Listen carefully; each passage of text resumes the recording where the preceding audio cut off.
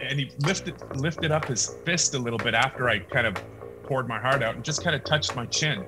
And I pretended to go to sleep. I went, that touched Joe Frazier. That just George Foreman. And I'm like, this is amazing. I just got dropped by Ali.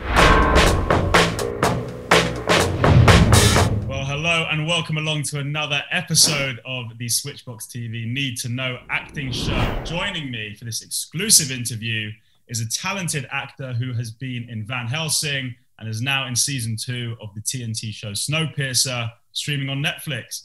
Welcome along, Mr. Aleks Paunovic. How you doing? I'm doing great, man. Thanks for having me. Pleasure. Well, I know you're busy, so thank you so much for taking the time to come and speak to us. You're currently in Atlanta right now shooting, isn't that right? Yeah. I'm on a project till May. I can't really speak about it, but I'm really excited. And when it gets announced, I'm just really excited about this project. And I'm here till May. I started it in around November, and it's a great team, and I'm super excited about it. Awesome. So, okay, if you can't speak about it, I won't probe. None of that. Obviously, it's different now. But how have you been to Atlanta before? Do you like the city? What's it like? I've never been to Atlanta, but I am absolutely loving it. They have a great park here called Piedmont Park, and we're still, even though Atlanta isn't in a lockdown, I still have to be careful because of work. I don't want to be the guy that shuts down production, so I'm doing my best not to be that guy. But in the from what the city offers and the little that I can do, I'm excited to be here for sure. Yeah, definitely. And well, first of all, huge congrats on Snowpiercer because it's an awesome show. Now, I've read that you were slightly mischievous, perhaps, in your first audition, maybe almost tricking the writers and producers. How did that go? Well, that's a good way to put it. Well, it was more, the character was a Polish character named Harold Kowalski, and I loved the material that they gave me to audition with. And when it's an Eastern European accent, and especially if it's something that I really connect to, I like if it gives room for improv, then I like to do that to make the character more mine. And I knew that the other people on the other side of the table don't know the difference between, they're not Slavic. At least I assumed that they weren't Slavic in it. And so I was using Serbian to improv for a Polish character. And so after a few auditions and when I booked the role, that's when I said, okay, just so you know, I was improvising in Serbian. So if that's a no-no, if we can't change it, I can't do it in Czech and or Polish. And I said, but if we could make them Serbian, that would be pretty great. Then I can keep that improv. And Graham Mason, who is the showrunner and executive producer of the show, he said, well, I kind of like the unassuming name of when people look at you and just called you Harold, so that there's an unassuming name to unassuming image to that. And I immediately, my brain popped into my brother. My brother's name's Boyan. Mm-hmm. And so I said, well, what about Boyan?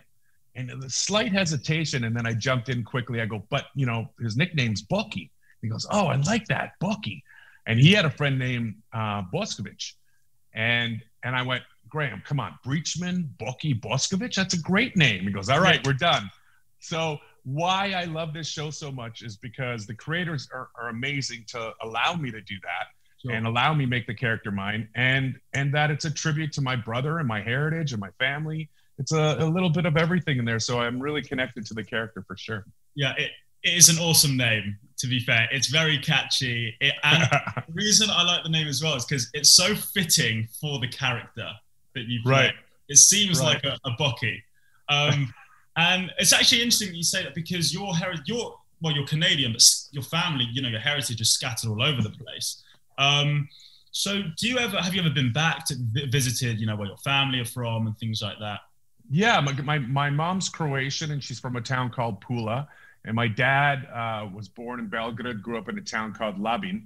And so I've gone, I think the last time I was there was probably 5 years ago. And I still, obviously keep in contact with the family there, but it's definitely something that I like to keep close to my heart for sure.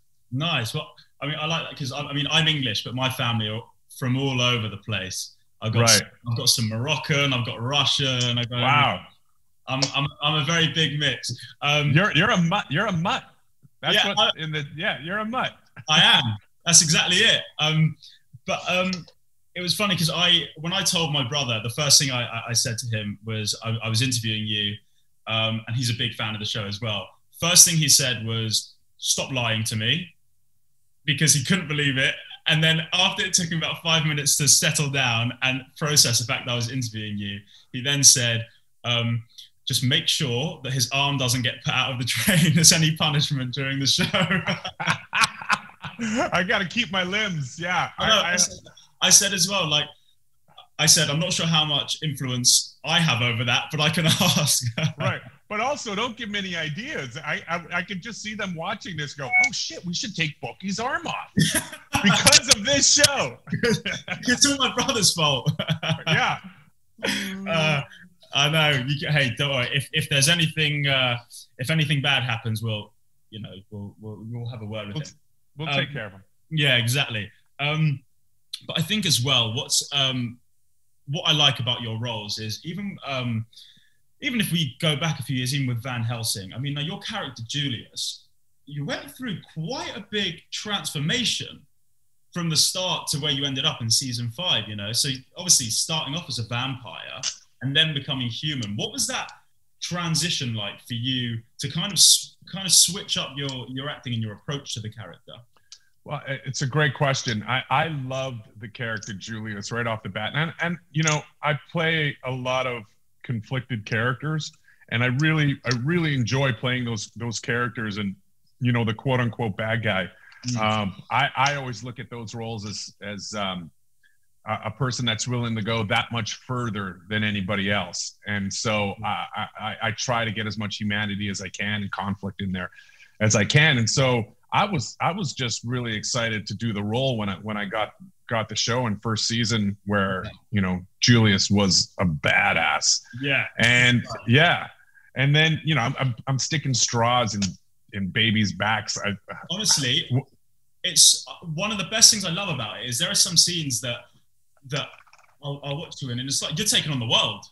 Yeah. Awesome. And you just don't care. You'd fight anyone. It's incredibly entertaining. It's almost like you bring kind of some invincibility to the character. Mm-hmm. Well, that's the whole thing. Like, his struggle is that he also can't die.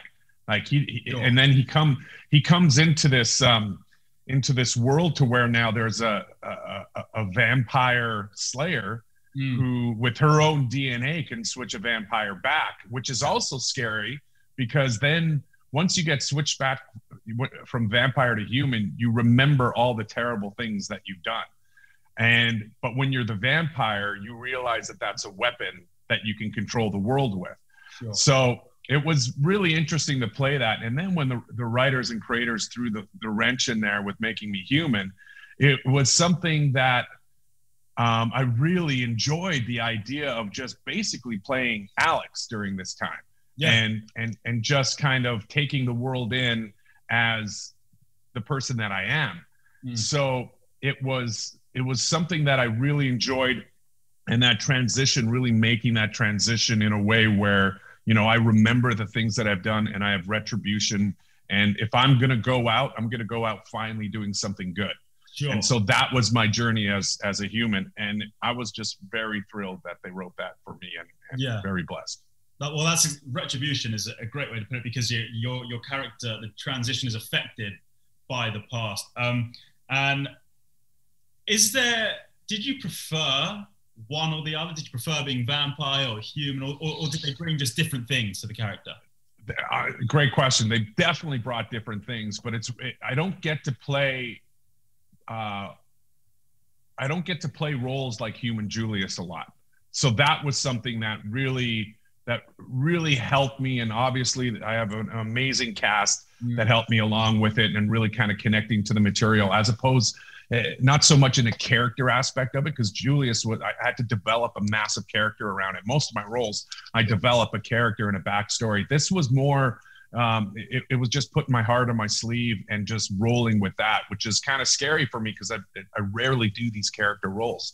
Yeah. So it was something that I was extremely passionate about, and just getting the idea of who I am across and unfiltered. Definitely. I think that as well from all of your roles, but I think mainly from Van Helsing, it's really taken on this this shape that your fans have really, really blown up because of it. And I was looking at a few things that some of your fans have posted online. There's some big Aleks Paunovic fan love out there. I saw one, I'm not sure if you've seen this, but so it's a picture of you with your arms out. I think you're in Van Helsing, your arms are out, and this lady, she's posted it and she's captioned it, "I thought you'd never ask. Yes, I'll have a hug. Promise you'll never let me go."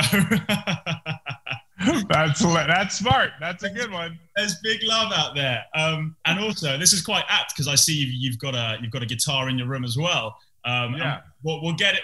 Don't worry. We'll get into that heavy metal, the heavy metal chat after. But another great, I think my favorite one that I saw was a lady posted a picture of you playing the guitar, and she's captioned it, "Sorry if you can't get hold of me. I'll just be staring at this for the next 5 hours. Bye." I'm telling you, I'm so fortunate to have some amazing people that even care about my career and just want to exchange. And I love talking to them. I talk to them all the time on Twitter and on Instagram. And there's a group of ladies called the Cuddle Puddle, and they actually connect online and do Zooms. And during this whole pandemic, they have these amazing Zoom calls, and I just find it absolutely glorious that, you know, just the connection of my work has brought these ladies together and are good friends. And that's just a bonus for me. Yeah, for sure. There is a lot of Aleks Paunovic love out there. So you've got the guitar in your room. To be honest as well, I'll tell you what. I saw the outfit. I saw you wearing a nice Springsteen shirt. You know, you got the bracelets on, the guitar in the background. You're looking musical. And I know I'm not one to talk wearing a hat, but yeah, I almost wore that hat. I literally had that hat. I almost wore this exact same hat. We would have been twinning, totally. Twinning, and I've grown my beard out as well. It's a lockdown. Yeah, you're a few years younger. You're like if I'm looking in the mirror, that's me 20 years ago. So I'm happy what I'm looking at. I like it. So you're still playing guitar, I can see then, which is awesome. Yeah. You know, for me playing, it's a great release, and you know, I mostly play bass, but having a guitar, you know, and just doodling with it a little bit. But yeah, I needed that here and working on this project, just because, you know, it's not home. We're at home. I have all my things there. But yeah, I absolutely love music. I absolutely love every genre of music, and I'm pretty lucky that I had a life in it. Yeah, well, so the heavy metal. So the band that you were playing guitar and bass in, were your bandmates, were they buddies from school? Did you just meet up with them and things like that? Auditioned? No, it was literally after, I was 15 years old. And after school, we would go to our friend's house. It was either Trevor Harper or Tony Brenda. And we would just kind of jam after school. And people would come over to kind of watch and hang out. And then we just started playing a little bit more. Then we played a talent show here and there. And we started learning more songs, and the band came together, and we, you know, I think it was in we were still in school, and during the summer breaks, we would tour Canada. Wow. And once we were finished playing, once we were finished school, everyone just said, let's go on the road and take a shot at this. And so we played all over Canada for quite a while, and they're lifelong friends. Like we just spoke the other day, and, you know, we just keep on wanting to get back together and just kind of jam some songs when I get back to my hometown of Winnipeg. And that to me is exciting. And having lifelong friends like that we've gone through a lot of stuff together is always a great thing. That is awesome, because you know, music in itself bonds people, but then when you're in a band playing with people, that, you know, you can't write that. It's, there's nothing like, honestly, there's nothing like, and I love the music that's out today. I think there's some amazing things, but there's nothing like, pardon? Who do you listen to, like currently? I'm loving Billie Eilish. Like her stuff is fantastic, and the new Foo Fighters album came out. The Weeknd, I love The Weeknd. There's just the sound of music right now. Obviously, is so different than it was 20 years ago. But honestly, there's nothing like going to a live show and seeing 5 guys play 5 different instruments, making one amazing sound. There's something about the energy going into each instrument that is just, I take so much from that. So I miss live shows during this time for sure. I can feel it. And in that description that you just said, well, it's interesting because I heard Springsteen once said that when the band get together, there's some kind of magic. He doesn't know what it is, but there's just some kind of magic on stage. That's absolutely true. Like, and what's so interesting, no matter what mood you're in before, it all changes when you're on there with 5 guys, 4 or 5 guys playing all the same idea of a song and making this amazing sound together. It's absolutely magic. It's absolutely magic. Totally. So if there was one band in the world that you could front, be the guitarist or singer or anything, who would it be for?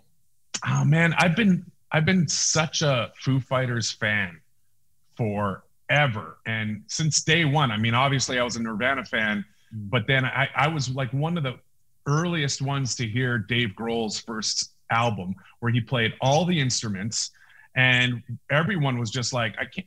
This is great. Like this is the last thing I would have thought that Dave Grohl would have put out.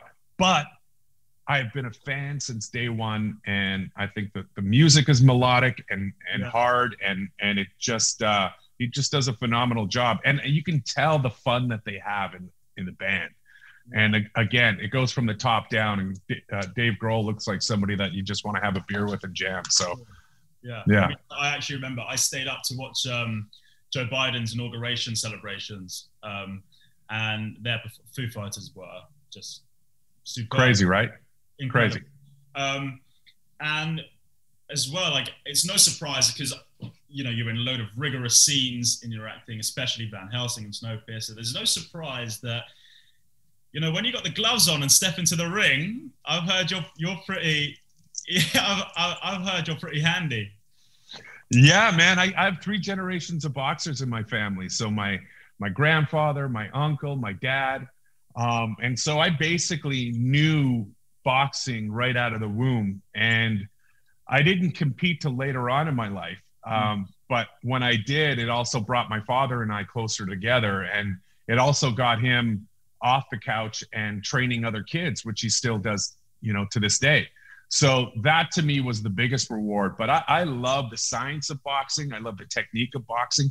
I'm not big into just the fighting, like a bar fight. There's something about the will of one person to another person, and whose will and who can be relaxed enough and push their will enough to outsmart and outcounter. That to me, that chess game to me is remarkable. Yeah, it's remarkable.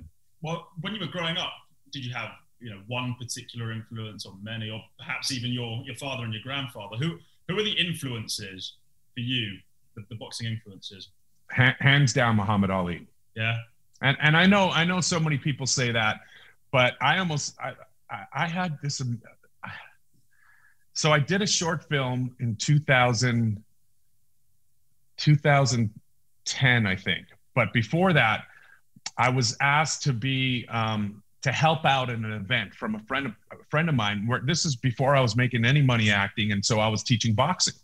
And so there was an event coordinator that her name's Rory Richards, and I was teaching her boxing. And every session I would always talk about Muhammad Ali. Muhammad Ali went through this, his convictions, the whole thing, and training. And then one day she says, "Hey, so listen, I'm doing this event. I would love you to work it." I'm like, "What are you doing?" "Well, Muhammad Ali's coming into town because the director of Facing Ali is from Vancouver, and they're having a premiere here, and it's a $5,000 plate dinner." I was like, "Oh my God, I get to meet my hero." But then I had a moment of, oh man, I've never wanted to meet my hero just passing by, like in an airport. I'd rather not even see it. I'd just rather keep what I have. And then this was a moment for me to sneak into a charity dinner. And that just didn't feel right, even though she was being very kind. Yeah. And so I went back to her and I said, look, thanks for the offer, but this is not how I kind of envisioned it. She goes, oh, no, I need your help to take care of him. I went, what? I need you to be there to make sure, he's okay. So I got to escort Ali into this amazing event, his wife and his caretaker. I'm sobbing, and Rory's going, get your shit together. You're here for a job. Get your shit together. And I'm like, so, and the best part is when we walked towards the theater, it was just me, Muhammad Ali. I can't even believe I say that. Me, Muhammad Ali, his wife, Lonnie, and Marjorie. And Marjorie and Lonnie said, Muhammad, we're going to get some popcorn and you a Diet Coke. We'll be right back. And they walk out, and now I'm alone in this theater with Muhammad Ali. And it was during his Parkinson's, so he wasn't really reacting, but his eyes were so alive. Mm. And I just thought, I don't think I'll ever have a chance in my life to have a moment. So I just said, listen, I know everyone feels this about you, but you have been such an inspiration, a second father. I go on, I'm weeping, I'm looking at like the champ. And then I said, yeah, no, it's seriously no joke. And I say, and he lifted up his fist a little bit after I kind of poured my heart out and just kind of touched my chin. And I pretended to go to sleep. I went, that touched Joe Frazier. That just George Foreman. And I'm like, this is amazing. I just got dropped by Ali. And then little smile. That was one of the most epic moments, and very, very fortunate to even have that moment. Wow. But he has been an influence. Like, he's not only been an influence in boxing for me, but he's just been an influence of courage and keeping your word. I'm always thinking about things that I do and the things that he sacrificed. He sacrificed 3 of his best boxing years because his religion and what it meant to him. He could have easily just went, okay, and just gone into the army and done exhibition matches to lift morale. He would never see any action. But no, he was like, this is not my war, and I'm not doing this. And he gave up 3 of the best years that he would have had. So that is somebody that you just kind of salute, tip your hat to, and just be lucky that he was around when you were alive, For sure. That is, I'm sure a lot of people are going to be listening, very envious of you. I'm very lucky. I'm very lucky. Recently, I rewatched Raging Bull, and for my money, could be the best boxing film of all time. Absolutely. I think I go with Rocky and Raging Bull for sure. Yeah. I love the story of Rocky just because he was like Sylvester Stallone trying to make that movie was Rocky. He had no money. No one believed in him. He got his family involved. He turned down an exorbitant amount of money just to give it away. And he stuck with his guns. And then the way they made that first Rocky is just super inspirational. I think as a whole, to me, the Rocky story is number 1, but as a film, Raging Bull is just next level. I mean, hey, they're both. I wouldn't mind watching either. Yeah, exactly. So you've often said in the past that you don't like relying on friends in the industry for roles and things like that. But I wonder, how hard is it when Jason Momoa's on the phone to you to say no? Well, that's the thing. When he called me, I didn't say no. Right. Exactly. You can't, because it was literally this was the call after I turned down the role. The call was literally, hello, and with Jay's voice and the way he talks, it's like, what the heck? What the fuck's going on, motherfucker? You're supposed to do this fucking thing. Come on, why aren't you doing this thing? And I was like, well, this is what I was thinking of. Because I thought maybe there could be a bigger role there. No, man, I need you for this. I need you. I was like, then I'm there, man. I'm there. Yeah. And it ended up, it taught me a very valuable lesson that no small role is a small role. And it became one of the best gigs that I've done. Just not only, working with him, but earning it on my own without going to him and saying, hey, can you get me in? That's something that I don't like to put on friends that work in the industry. But knowing that you know, if it was ever asked of me, I would do my best to try to get my friends in, as my friends would. But there's something about getting it on your own merit. Yes. And to be able to work with him and Francis Lawrence, and I think the show is phenomenal. So I'm excited to be a part of the show. And really, it was a learning lesson for me that it went down that way, and it just shows that no small role is a small role. Definitely. And that is interesting. It's that sense of almost that you've made everything from your own effort and your own skill and hard work. And I totally understand that.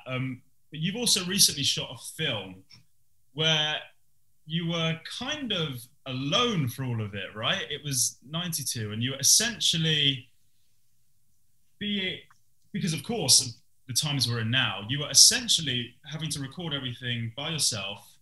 Everyone, you know, on Zoom, how we're doing this, or FaceTime, or whatever. How hard is that to be in a film and, you know, you can't play off, you know, actors who are next to you off their facial expressions? I think, how hard is that to be in? Well, right for us, the lockdown happened March of last year. And a friend of mine, Rick Dugdale, who I did a film with called Blackway, who Anthony Hopkins was in, and Rick Dugdale and I became good friends, and he was going to shoot some films, but then the pandemic happened. So his whole team were just kind of like, well, what are we going to do? Well, we still want to stay creative. So they knocked off a script in like 2 weeks. Cameron knocked off a script in like 2 weeks. And basically what we were saying is that this film was made without a handshake, that no one was around. And to be able to come up with the creative, get the ideas. So we would use the laptop as the Zoom, and then I would put the iPhone right behind it, so it looks like the webcam because it's 1080p. So we would use that. We had a couple GoPros to pretend they were security cameras, and I called in a favor where a friend of mine got his drone up. And again, I don't have to see him. I'm just talking to him on the phone while he's on the ground and I'm on the 30th floor. And so we did it that way, but acting opposite, basically just a reader. And then after a take, everyone would come back on, and so the set designer would go, "Hey, can you move the light in the back just a little bit to the center? Oh, can I see another shirt on you? Wardrobe, can I see another shirt?" Like it was literally just like jamming on the creative, and then blasting through this thing. And thank God we had a great team and that everyone felt comfortable with. But it was absolutely weird to do. It was something where you had to use your imagination and be as creative as possible. Totally. And Rick and the team kind of led it in such a great, easy way that it was something that I'm really proud of, it's going to be coming out in the next few months, which we're really excited about. And there's some surprises in there I can't wait to share. But it was something that I wasn't used to, and got to be creative in this amazing environment and just take some risks. And I'm so happy I did it. Yeah, I mean, it just sounds almost totally surreal. I wonder as well, because you're kind of in this room by yourself, in a way, is it a good thing that you can bring anything that you want to the character? It's totally yours, and you can make it whatever you want it to be. Is that a positive, perhaps, of that situation? Absolutely. In that situation, you get licensing to be as creative as possible, staying within the brackets of the idea that you want to do. Like I incorporated my bass in there. I was like, I gotta use my bass somehow, and just kind of jamming on ideas. And what's great is that whole team were like, oh, why don't we try something else? And then we would try something else, and everyone would be happy about it. So it wasn't just whatever you want. It was us creating, the environment. It was definitely weird, man. It was definitely weird to shoot like that, but I'm glad I did it. And so far, from what I've seen, I'm really excited for people to see it. Yeah, for sure. No, and it sounds as well like one of these experiences that everyone wants to see how it fits together as well. Right. So it's come together. And now you've also recently been working on a rather large project back in your hometown, Wonderlight Studios. So you're opening a studio. What was the drive behind it? Did you do it for a specific reason, or you just wanted to give back to the hometown? Was there anything that drove you to do it? Yeah. I mean, we've changed the name because of some copyright infringements that we didn't know about. So it's not called Wonderlight anymore, but we are still obviously moving forward. And the pandemic has kind of slowed it down a bit. But for me, you know, Winnipeg, my hometown, has arguably the best tax credit in North America at 65%, max of 65%. And they have amazingly talented actors. It's an amazing creative theatrical community there. And I started my career there. It's a small community which only has one studio. And I just, you know, me and a team from Los Angeles, Bill Sarin and Eric Mark, who are phenomenal partners, are trying to make it so we can build another studio, which means we get more jobs for Winnipeggers. We get more creative concepts coming out of Winnipeg. And I just feel like I have this dream. I have this dream of just cutting the tape with my team of a new studio like that. And it's emotional for me too, just because it's my hometown. It got me started. And if I can help at all, and I find even saying that if I can help them at all, I feel like it helps me more than it would help Winnipeg, just because I have so much pride for that city and what it's done for me and my family. So we're excited to see where this journey is going to take us, but we're rolling, we're going. For sure. Honestly, it sounds like a really cool project, and something that it almost, the way you're describing it doesn't even feel like work. It feels just like something that you just are solely driven to do. Which definitely. Awesome. And it's great. What's great about it is that there's so many people that I know. Once everything starts rolling, so many good friends and people that I know within the industry that everyone can benefit. Everyone can work together in this. And that's all you ever want. You just want to work with good people. You want to work with people that are compassionate, understand the idea of the business, and respect each other. And I'm lucky that the team that we have is there. And I can't wait to pull more people in with that kind of mindset. Totally. No, honestly, it sounds like a really awesome thing to do. But quickly, before we have to ask you, before we we're done? We're done? Well, no, not yet. Not yet. Don't keep those tears in. Keep them in. We're not done yet. Don't worry. I know. Okay. I'm not gonna get on the wrong side of you. Okay. I know. We're the same height, but I'm backing off. Are you 6'5"? I'm 6'5". Dude, you're me 20 years ago.